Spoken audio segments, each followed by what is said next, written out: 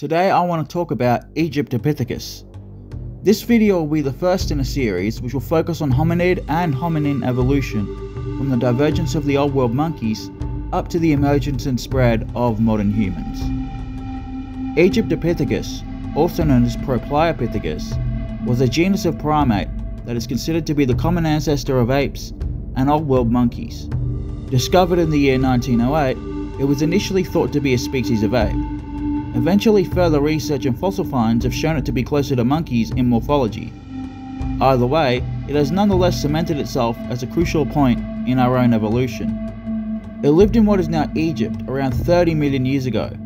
When most people think of Egypt, they think of deserts, sand, and pyramids. But 30 million years ago, it was a heavily forested environment ideal for the evolution of early primates.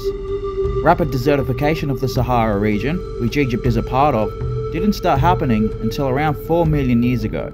Since then, it has gone through cycles of wet and dry periods, with the last wet period ending around 12,000 years ago at the end of the last ice age. With that out of the way, let's do a quick exploration of its physical characteristics and look at the similarities between it and some of its modern day descendants. I'll show a couple of images I created to give a visual comparison. In the top row of this image, from left to right, we have the skull of a rhesus monkey, a colobus monkey, and a vervet monkey. The bottom row from left to right, we have our three apes, a chimpanzee, orangutan, and gorilla, and in the middle we have the Aegyptopithecus, the common ancestor of both groups. The second image contains the same species, save for the colobus monkey skull, since I couldn't find a front-on image needed for the comparison.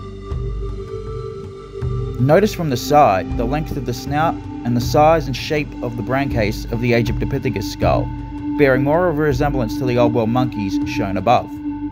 From the front, notice the narrow but robust jaws and teeth. When comparing it to some of its descendants, the narrowness of the jaw is again reminiscent of its old world monkey descendants. But when comparing teeth, there's less of a resemblance to the monkeys and more of a resemblance to the apes below it. The lower jaw and teeth were the first fossils of this primate found and led to the original assumption of these primates being apes. This has now been long disproven, as I mentioned before. Based on other skeletal finds of the genus, Aegyptopithecus was probably more robust in comparison to other primates of its time and walked along on its palms like modern monkeys.